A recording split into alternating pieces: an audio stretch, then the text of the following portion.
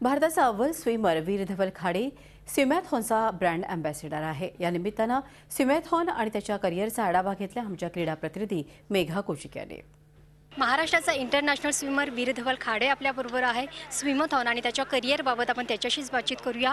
वीरधवल, बरेच दिवस झाले तू कुठल्या टुर्नामेंटमध्ये पार्टिसिपेट झालेला आम्ही ऐकलेलं नाहीये। कुठल्या टुर्नामेंटसाठी तुझी तयारी सुरू आहे सध्या? मी ॲक्च्युली जुलैमध्ये वर्ल्ड चॅम्पियनशिपला गेलेलो बार्सिलोनामध्ये आणि परफॉर्मन्स इतका काय चांगला होऊ शकला नाही माझा आणि तेव्हापासून प्रॅक्टिस चांगली सुरू आहे माझी। आणि जुलैमध्ये जे कॉमनवेल्थ गेम्स आहेत आणि डिसेंबरमध्ये एशियन गेम्स जे आहेत त्यामध्ये चांगला परफॉर्मन्स दाखवण्याचा प्रयत्न करेन। अच्छा, लंडन ऑलिम्पिकमध्ये दुर्दैवाने तुला अखेरच्या क्षणी जाता आलं नाही। आता रिओ ऑलिम्पिकबाबत तुझा काय वाटतं, तुला संधी मिळेल? मनामध्ये थोडा राग आहे कारण इतका परफॉर्मन्स चांगला असून सुद्धा मला जाता आलं नाही लंडन ऑलिम्पिकसाठी।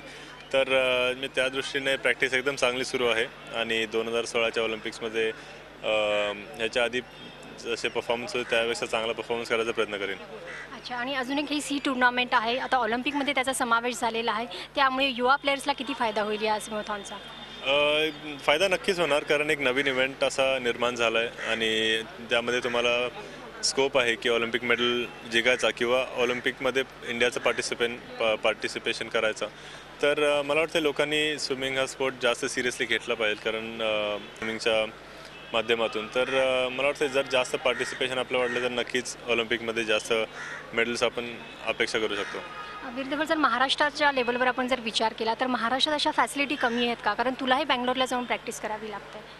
हो, महाराष्ट्रात ॲक्च्युली फॅसिलिटीज आहेत, खरं इथे तुम्हाला व्यवस्थित सपोर्ट मिळत नाही। आता मी कोल्हापूरमध्ये प्रॅक्टिस करत होतो, माझा स्विमिंग पूल 33 मीटरचा होता आणि ऑलिम्पिकमध्ये जो स्विमिंग पूल असतो तो 50 मीटरचा असतो। तर तो खूप मोठा ड्रॉबॅक होता आणि मी 8 वर्ष बँगलोरमध्ये राहिलो आणि तिथे कोचेस म्हणा किंवा बाकी सारे स्विमर्स, तर एक सपोर्ट एकदम चांगला होता आणि त्यामुळे माझा परफॉर्मन्स इतकं चांगलं होऊ शकलं। तर मला वाटतं की जर आपण चांगले एक्सपिरियन्स कोचेस महाराष्ट्रात आणले तर नक्कीच आपला परफॉर्मन्स चांगला होऊ शकेल।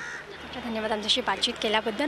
तर लंडन ऑलिम्पिकमध्ये अखेरच्या क्षणी तिकीट कापल्यानंतर आता रिओ ऑलिम्पिकमध्ये पार्टिसिपेट होण्यासाठी वीरधवल खाडे प्रयत्नशील आहे। Video journalist नरेशसह Megha कोचिक, Zee media, Mumbai.